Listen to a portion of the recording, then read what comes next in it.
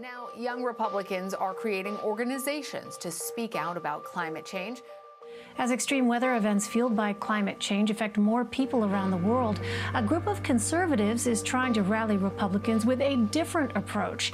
The American Conservation Coalition is targeting young Republicans who are concerned about the environment. The group wants to see more action on climate change. My name is Ben Makhlouf, and I'm an ecologist interested in understanding how a changing climate impacts our planet. I believe that in order to make an impact on the environment, it's important to understand the perspectives, contributions, and leadership across the political and demographic spectrum.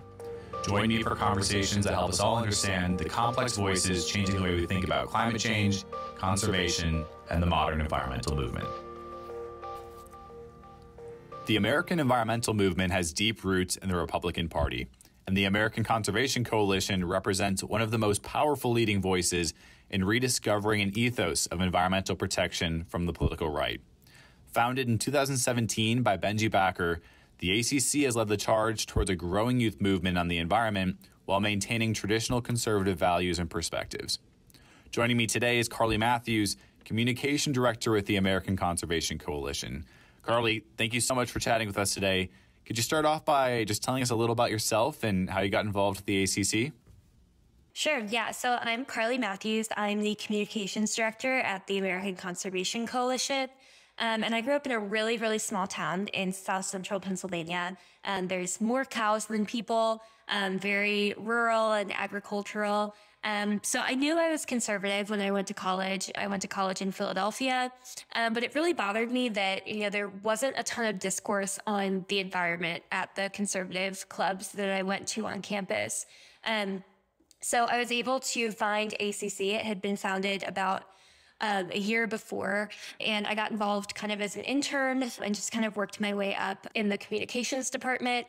And I would say there's a lot of different environmental issues that I think hit home for me, but coming from a family of farmers on both sides of my family, also sportsmen and kind of general outdoorsmen, I think kind of getting back to conservation roots and remembering what we're fighting for is really important. And that's something that I try to make sure kind of guides me through my job and my activism. Great. Well, thanks again for joining us today. Carly, can you explain exactly what the ACC is, how is it founded, and why is it unique compared to other environmental movements today? Yeah, I would say the American Conservation Coalition was founded to really give conservatives a voice on the environment and make sure they were re-engaged in the dialogue. But we're really not a political organization. We're about actionable, common sense solutions that really anyone can get behind. And we're really just kind of revolutionizing the environmental movement, and we're really solutions oriented. So you don't have to be a conservative to support ACC, but you do have to support actionable solutions. You mentioned here, and your website also mentions that the ACC is not a political organization, but you do approach conservation issues through the lens of some traditionally conservative ideology. Is that fair to say? Yeah, absolutely. So we're a nonprofit. We were founded to give conservatives a voice on the environment. So we are guided by these conservative principles. We have 6 principles that kind of guide us: conservation, natural heritage, localism, capitalism, innovation, and balance. And I think I kind of want to expand on the last one, because I think that's what makes our approach really unique, is that we don't support, a huge top-down government plan, even though it might be kind of comfortable to support a silver bullet solution and think, okay, if we enact this plan, climate change will be finished and everyone will be happy and it'll be fine. Instead, we really try to balance environmental protection, economic prosperity, the ability of local areas to really decide for themselves what is the best way for them to conserve their environment, rather than the federal government swooping in and telling them how to do that when it's their own backyard. And I think that's what makes our approach unique, and doesn't necessarily make it political in every sense of the word, but I agree, it is guided by kind of traditionally conservative principles. I think from my own experience, a lot of the disconnect between what we think of today as the traditional climate movement and conservatives or conservative voices, conservative leadership, is this idea that we often think of the need for a huge top-down government regulation as sort of really necessary to address the kinds of grand challenges that we're facing from a solution standpoint. How might this not be the only or potentially the best solution? Are there other sort of perspectives that the American Conservation Coalition or other groups like yourselves might bring to the table? I think what's really important to kind of center the conversation is federal government action on climate change will be necessary. It's not realistic to say that, we're going to realistically solve climate change without, involvement from the highest level of government. That said, the federal government often kind of trips over itself when it's trying to do good. The path is kind of paved with good intentions here. And we see a lot of different examples of this in real time. For instance, nuclear energy is so expensive in part because of, all the regulations and all the red tape that goes into building a nuclear reactor.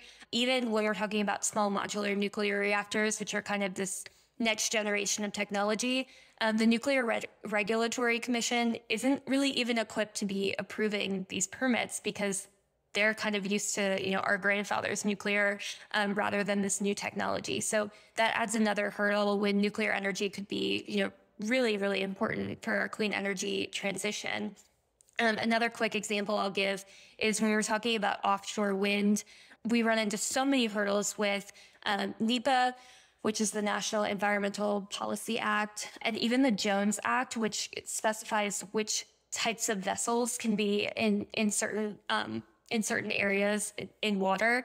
So regulation can be a force for good, sure. We think about the Clean Air Act or the Clean Water Act. Those obviously had really important effects on, our natural environment. People used to have to wear masks for other reasons in Los Angeles because of the air quality, and we were able to clean that up. So that's really important. But there are other times where, government action is not good, and it kind of gets in innovators' way. You mentioned nuclear energy, which is somewhat of a hot button topic right now. I know ACC founder Benji Backer talks a lot about American energy and in particular nuclear energy as a solution to climate change and some other socioeconomic issues at the same time. Can you speak a little bit more to how the ACC views American energy independence as a tool for fighting global climate change? Absolutely. So I think what we're seeing in Ukraine right now is especially troubling to a lot of us at ACC, obviously because of loss of life, and this is, horrific what the Ukrainian people are going through, but it's also really evident of what happens when we are dependent on really nefarious actors for energy. Europe really went, full bore on an energy transition, Germany especially, and Germany kind of rejected nuclear power in favor of wind and solar, which in theory may have been okay, but suddenly there was literally less wind in Germany, and Germany had to import natural gas from Russia, which has, a lot more life cycle greenhouse gas emissions than even American natural gas does. So by kind of bolstering Russia's economy by importing natural gas, we're kind of, empowering this regime that obviously has very nefarious intentions in Europe. So I think that's what we're really kind of honing in here with the Ukrainian crisis, that we have to, as the United States, really be energy independent, produce clean energy here domestically. We're not only talking about fossil fuels, while that does have to be an important piece of the puzzle for now, but we should be really focusing on energy independence so that we're not relying on actors like Russia or China to power our homes. We often hear people say things like there shouldn't be any politics when it comes to climate change and the environment is not a political issue. What do you think about room for sort of political discourse and political disagreement in the climate conversation while still coming to the conclusion that this is an issue we need to address with some sense of urgency? I think when you're legislating around an issue, there are going to be politics involved. And, we can agree in a bipartisan manner that climate change is a challenge and it's something that we need to address. But I think there should always be room for disagreement on solutions and what the best path forward is. And I think that's kind of where the overall environmental conversation has gone wrong, right? Because it's, as soon as you doubt something like the Green New Deal, it's like, oh, well, you're a climate denier, when that's not true. We can both agree that climate change is a problem without, agreeing wholeheartedly on the solution. Speaking of political disagreement, I don't think it's any secret that American politics have become pretty divided and bitter. And given sort of the environment of politics today, how has your message been received among your own base? Yeah, so we recently did a poll, and we found that 52% of young registered voters, so between the ages of 18 and 30, think that we can achieve environmental and economic balance, which essentially is ACC's message. So I think that really illustrates the fact that we've had really good reception, honestly, from both sides of the aisle. And of course, there are kind of the extremes. I remember one Monday morning before 10 a.m., we were simultaneously called climate deniers and climate alarmists. So, we do absolutely get criticism.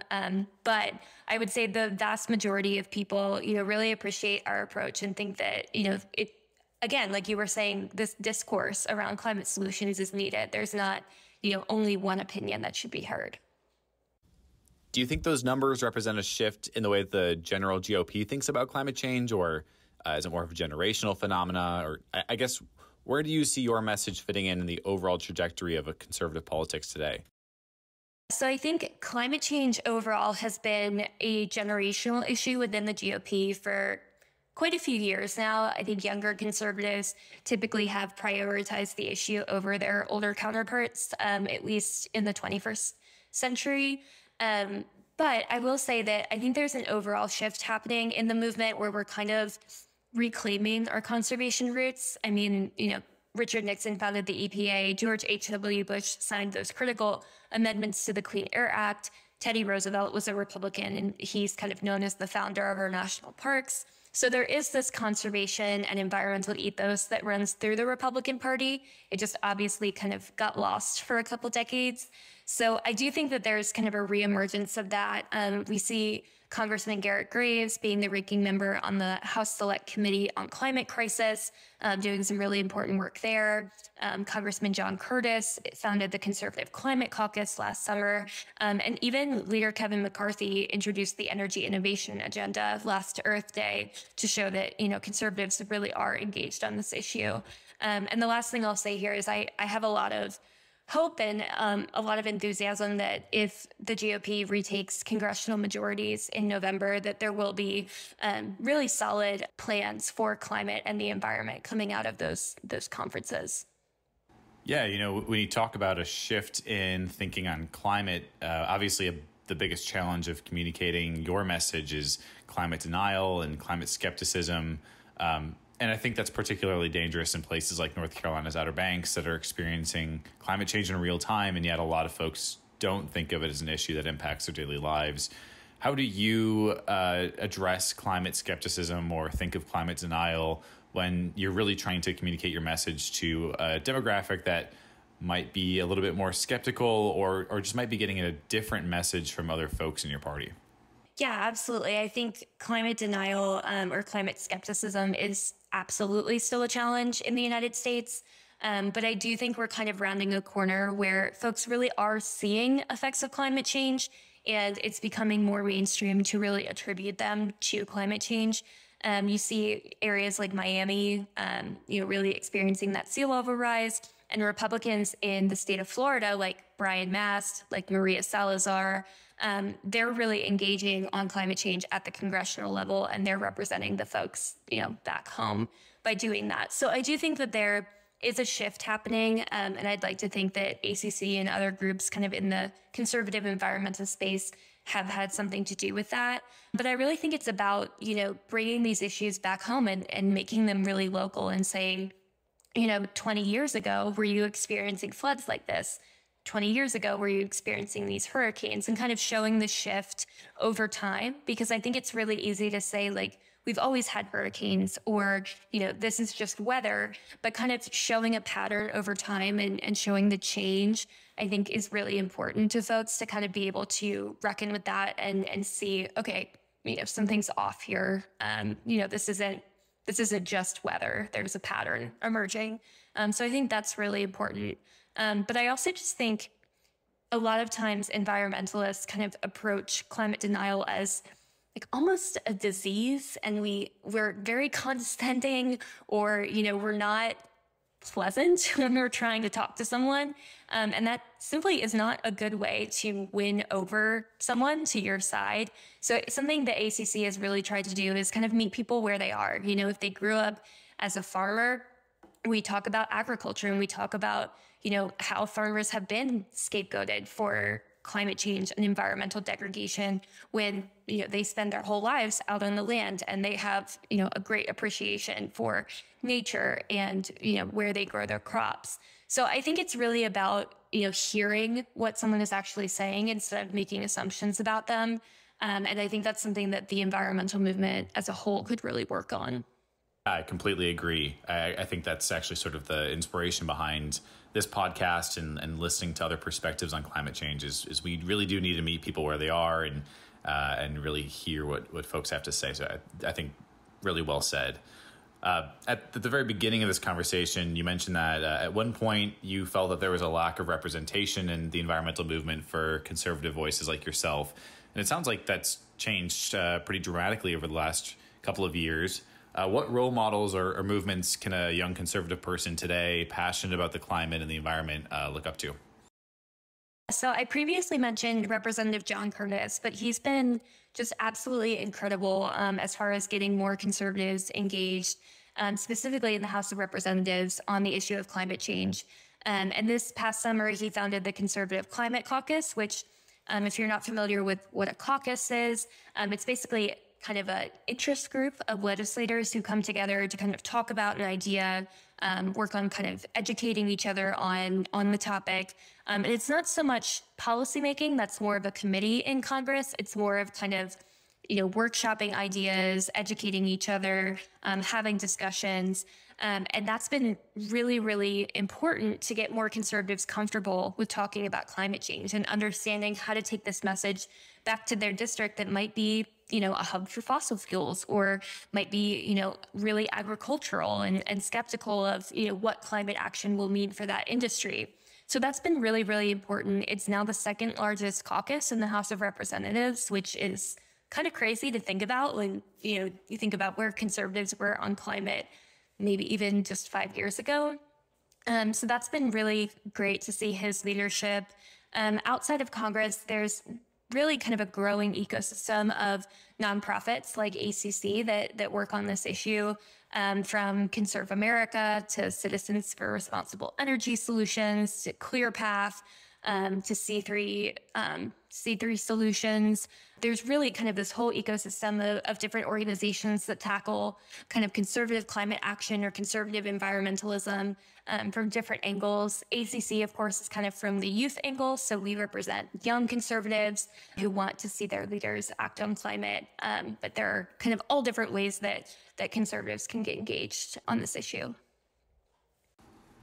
You know, I'm embarrassed to admit that as someone who thinks about climate and the environment in my day-to-day life, even I had no idea the magnitude of the movement and the perspectives that the Republican Party is bringing to the table on this issue. So I really think that speaks to the fact broadly that there really is this stereotype of the political right as an enemy on climate change. And if this conversation can lead to anything, I hope it sort of helps to begin to dispel that myth and bring some more voices to the table. So, Carly, that's all I have for you today.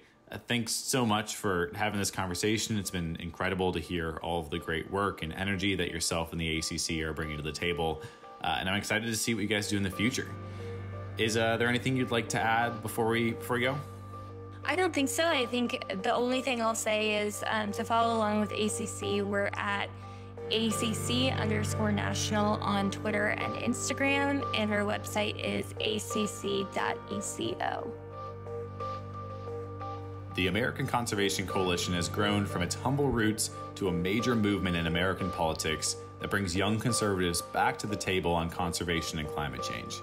Their founder, Benji Backer, has appeared on countless news outlets to amplify his message that addressing a global climate crisis can be a powerful conservative principle. To date, the ACC has over 100 branches and continues to involve folks from all over the country to create a new approach to environmentalism. That's all today for our conversation with Carly Matthews and the ACC. Special thanks to her for taking the time to speak with me, and also a special thanks to the Southeast Climate Adaptation Science Center for helping to inspire and produce this conversation. Stay tuned for more thoughtful perspectives on conservation, climate change, and the modern environmental movement.